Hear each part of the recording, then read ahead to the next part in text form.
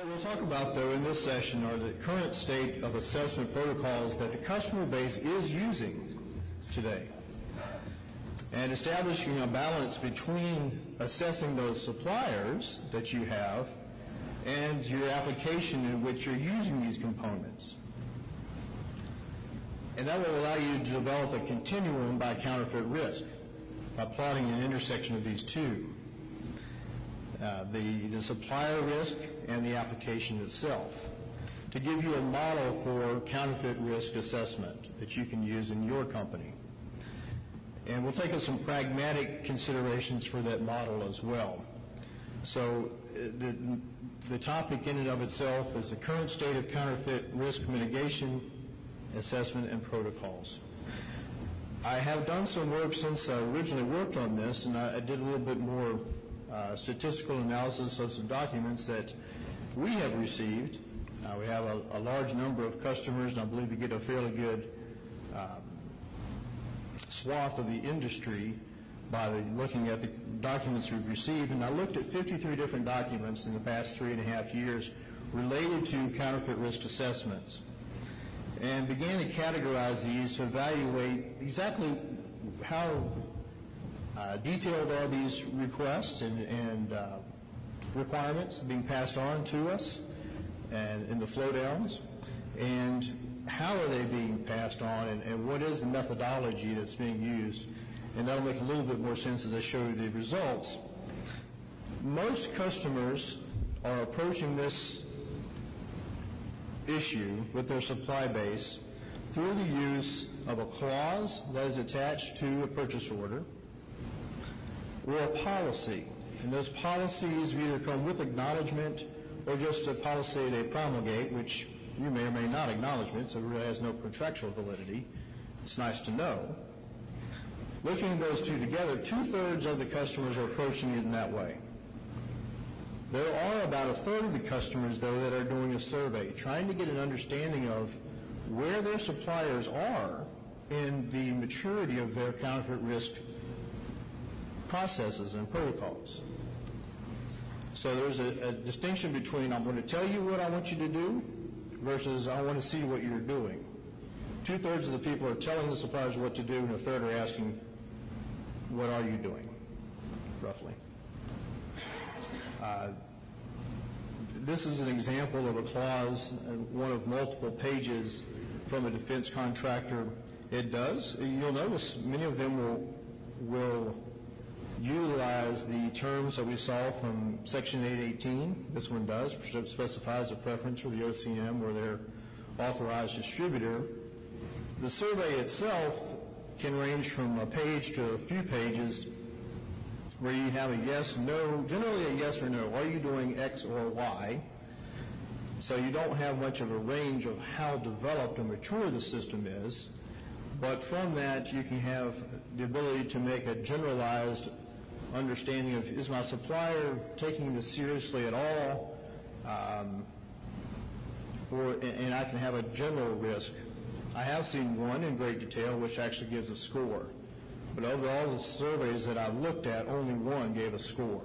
The others were yes or no answers for which the recipient would have to make a judgment of their own in terms of this supplier low risk or high risk. Only one had a built-in scored model. There are other protocols, of course. You can have a fellow like this show up at your door. For those of us who get audited from time to time, we get people who hopefully are happier than this guy is when they arrive. And you have a few that kind of say, well, we want you to be certified to what? OAS 5553 or 6081 or 1010, IDEA standard 1010, of which only one of those has the ability to be certified at the moment. So somebody kind of picks something and just hopes that will work. Those certification protocols are being worked on, as you heard about this morning. We're heading in that direction, but it's not there yet. So moving forward and talking about then, how is it that we can look at our supply base and determine, is this a high-risk supplier or not? Well, Google Earth helps a lot. There's no doubt about it. It's one of the best things that ever happened to not only supplier but customer evaluation, when you can look it up and see what that address is and find out that it is a pack and mail or a UPS box, or is it a nice facility? You can't go by the websites alone, because there have been counterfeiters that have a beautiful picture of somebody else's building on their website. But even once you have suppliers of the same type, there is, of course, a wide variety of capabilities. In this case, you have a machine lathe milling down a piece of steel, or you could use a CNC machine, both of which could produce the product you need. The company that uses a CNC machine, you would think, probably has far greater sets of procedures. It's a much greater investment to have a machine such as that, but the reality is they all have trade-offs. And you can get something faster. The setup time for a CNC machine could be 5 times that it took to mill and lathe that part, depending on how complicated it is. So you have to have that trade-off as a customer, thinking about what is it that I need done. Does it make sense to go to the very best supplier in terms of all the protocols and procedures when all I really need is some new packaging material, let's say? So there is a trade-off here between good, cheap, and fast. You can always pick only 2. And the third is what you won't usually be able to get.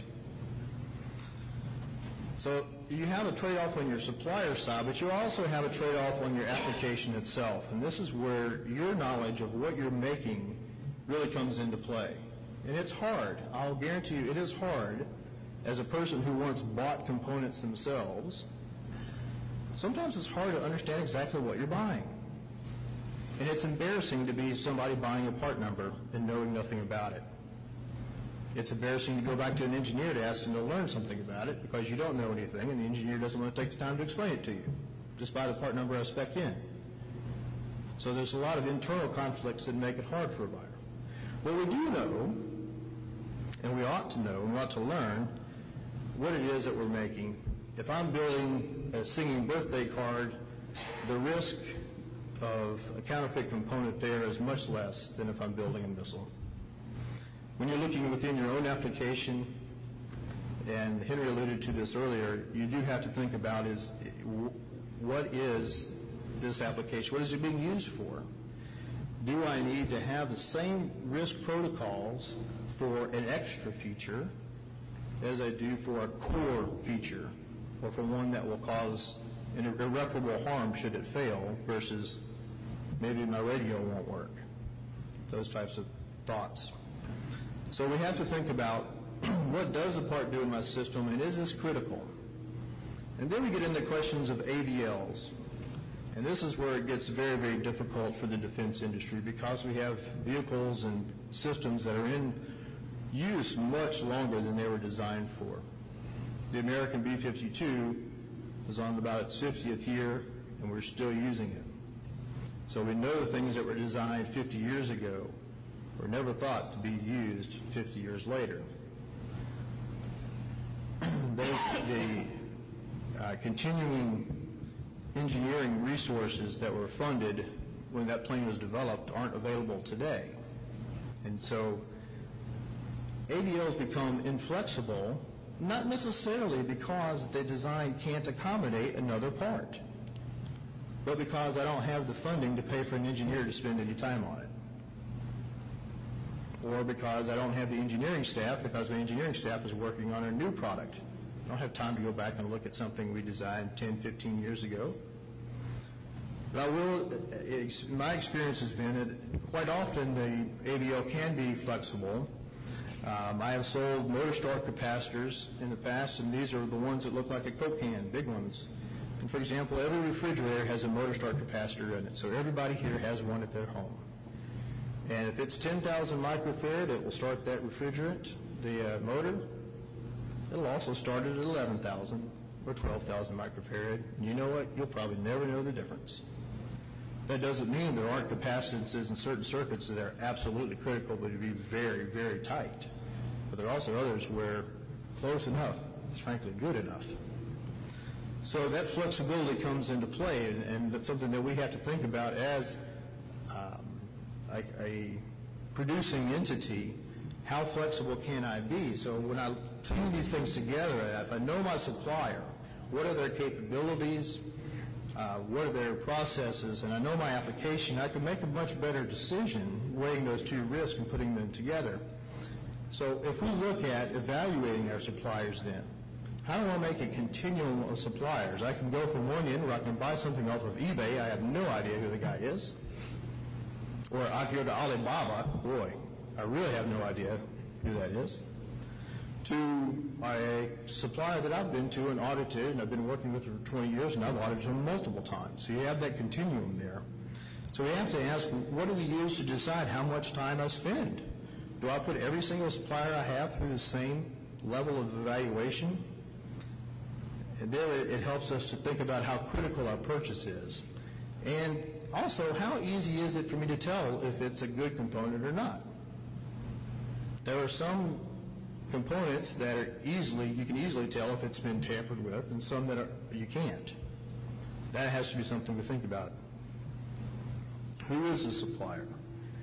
Meaning, if I'm buying directly from the OCM, I probably don't need the level of scrutiny that I do if I buy from someone I don't know. They're the people that make the part. And this is where it gets fishy, and where these ideas of what is trusted supplier, what does that mean, or what is an authorized source. This has come up a lot as we start to learn that an authorized source is not just an authorized distributor. We're very, very creative in North America, and we find lots of ways to make money. And so the definition of what we think authorized source is gets diluted.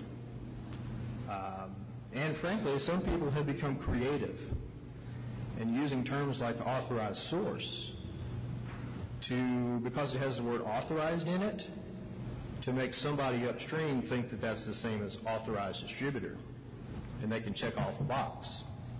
Even going so far as to persuading the OCM to issue a letter saying they're an authorized source, and in fact they have no contract whatsoever. So that term gets hard. So let's step back a little bit and take a look at how this occurs. I don't want to assume that we all know how counterfeits occur. Certainly many in this room are far past that point, but for those who are not, and this may be one of the first events you get to come to, I'll take a quick step of how this happens. An event will happen in the supply chain for the types of products that our company represents is generally a disruption such as a tsunami, which disrupted aluminum electrolytic supply for capacitors. Not in my product set, but in our competitors' product sets, DRAMs became a problem, just about the same time when Thailand had floods. So this event will cause a constriction of the supply, and we often talk about obsolescence causing an opportunity for counterfeits. That's true, but any supply constriction will cause it. It's provided it lasts long enough, I'll give them time to tool up and make the counterfeits available on the market. That results then in the customer that can't get any parts. Now what we hope happens is they go through a point of redesign, and they work with a supplier that they can trust who helps them come up with a product that will do the job safely and without risk, and they can continue on their way. Unfortunately, because of these other elements we've talked about, where you can't get the engineer's attention or time or funding to look at an alternative part, they have to go to the independent distribution market. And there are good ones, and there are not good ones. If your local entrusted broker or untrusted broker doesn't have a product, he'll go out and search everyone he knows. They're very good at networking. That's how they live. And occasionally that goes back to sources where the product didn't come just necessarily from somebody's excess. It comes off of previously used boards, taken off with any number of methodologies, few of which are safe for the person doing it or for the part itself, and that's when this event occurs.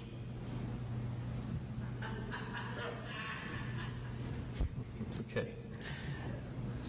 So you have a risk, you have a continuum there of risk based upon the supplier.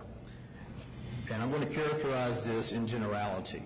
In generality, the independent distributor is your most risky source, through directly from the OCM themselves as the least risky. Of course, you could make it yourself and be even less risky. But let's make sure we understand some definitions, because one thing we have learned from our customer base through the last few years is customers don't always know what an independent distributor is or an authorized distributor. They can often lump them together. An independent distributor is a company that buys from the open market. That means it comes from excess inventory that a contract manufacturer or an OEM has. Sometimes if you see pictures of the boards that are stacked up at Guangdong province to be depopulated, you'll notice there's a whole big stack of exactly the same board. It's probably not a coincidence that everybody recycled their same model PC at the same time. No. They just came from somebody's excess. They just dumped them on the market. Occasionally you do a good job, you think you're recycling safely, and the recycler sends it back to China to be depopulated. The independent distributor can buy directly from an OCM. That is possible. They do a better job of finding the valid source than you did. They can buy from other distributors, authorized or independent. Normally, these distributors do not have a contract with the supplier other than the purchase order itself. They don't have an obligation other than to get the product in and get it to you. There's no rights or support or warranty that come with it other than their own.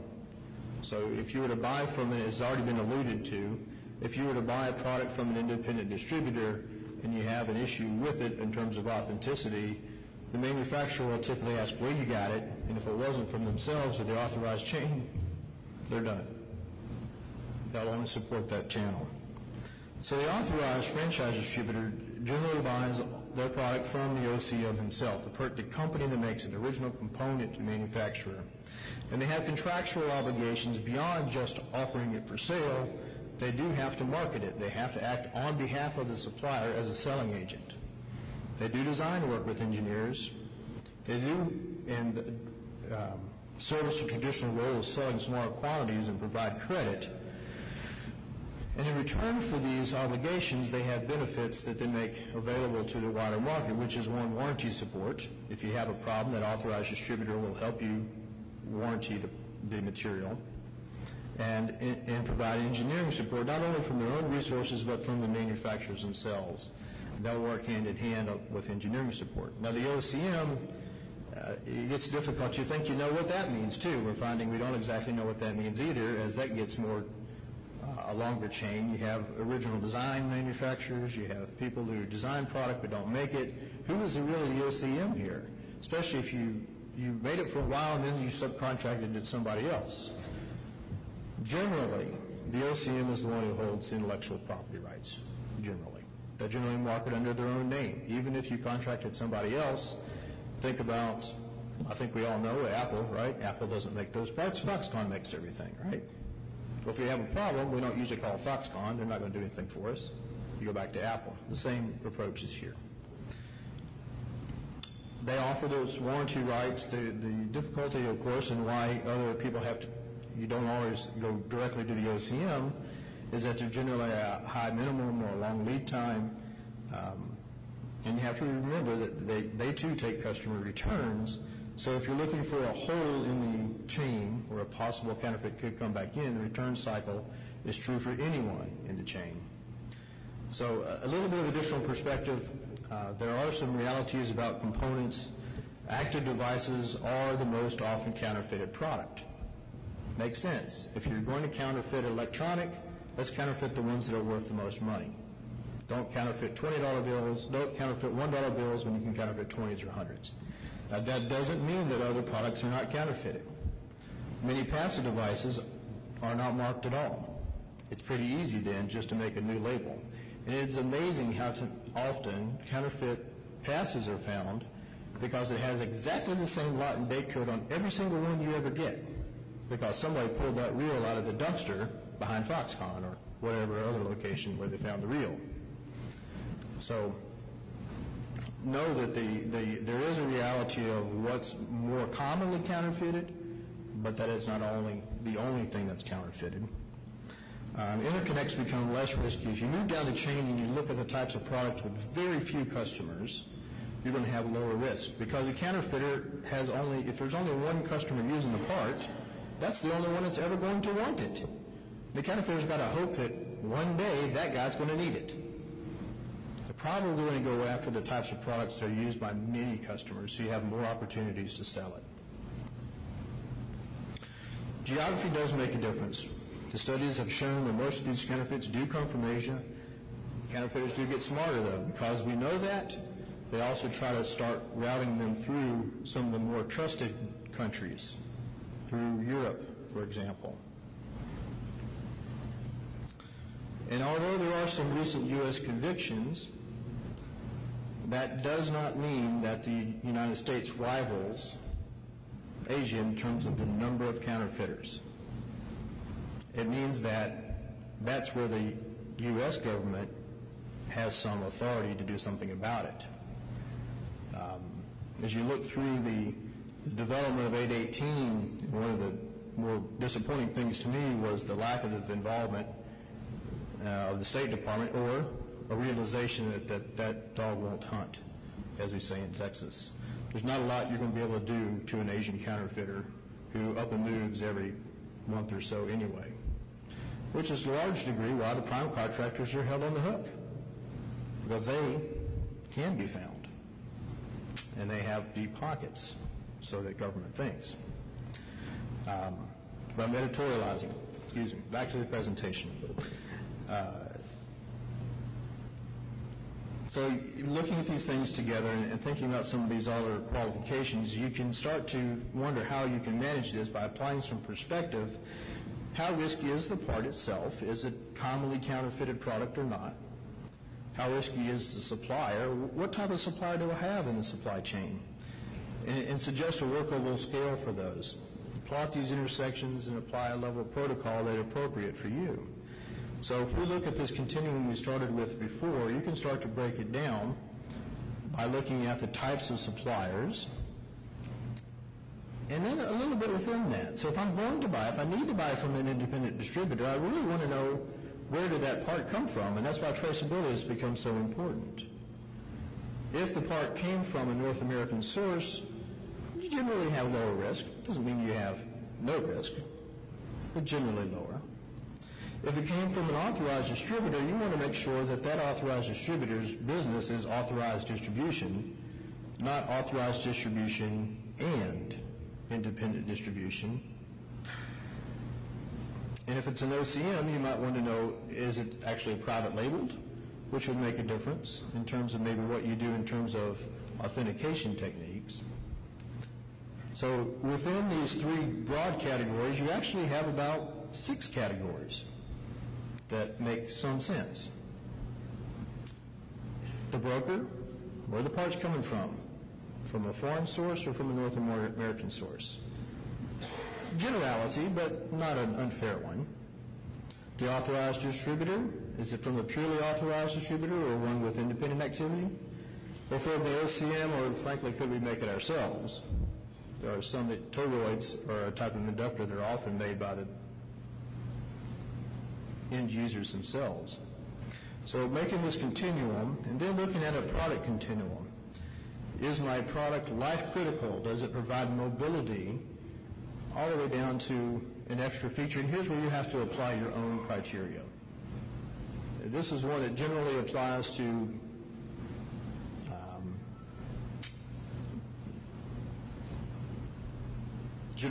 military uses, but if it's not a vehicle, it may not have mobility.